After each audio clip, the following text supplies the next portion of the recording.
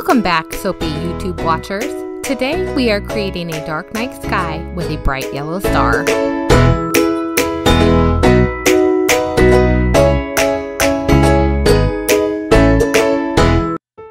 Hello again, this is Lori from LauriLin Design Soapworks. Today we are making 3 Wise Men soap. The soap may look complicated, but when you break it down, it's really easy. The base of my soap is black, so I'm coloring all of my oils first, using activated charcoal and black night mica. I find that using only activated charcoal makes a very black lather in the finished bar. A dark lather can be unappealing in the soap dish. On the other hand, using only black mica makes the soap a dark gray. So using both is an acceptable compromise.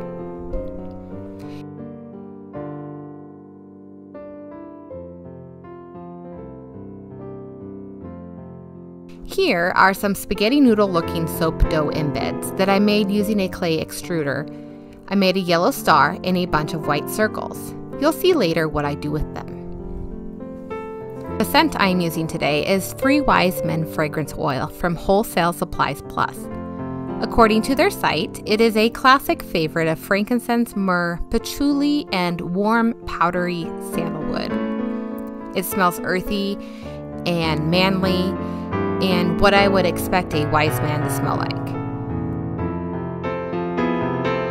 In the cute container is Gold Coast Holiday Mica mixed with oil. My technique today is to use the gold mica to create a sparkly swirl in the soap. Randomly pouring it thick into the soap batter gives me this effect. The movement of pouring into the mold mixes things just enough. I'm always surprised at how crooked you can place a soap embed and still have it come out with great results. To my OCD friends, look away now, this is going to be messy. Also to my OCD friends, it bugged me too. Cover it up quick. Noodles, noodles everywhere.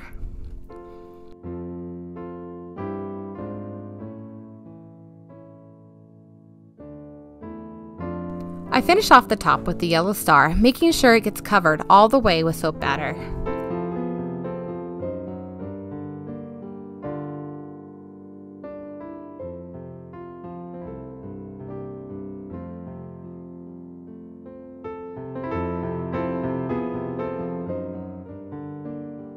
A decorative top with a spoon is glammed up with more Gold Coast Holiday Mica, so the 3 Wise Men can really bring gold, frankincense, and myrrh to baby Jesus.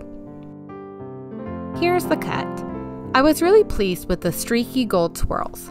The white stars really popped, and the big gold star on top really brought it all together. I decided to wrap the bars in this really cute telescope paper. I really enjoyed making this soap. I hope you enjoyed watching me make it. Well, that's all for now. Remember, great soap doesn't have to be boring. See you next Sunday.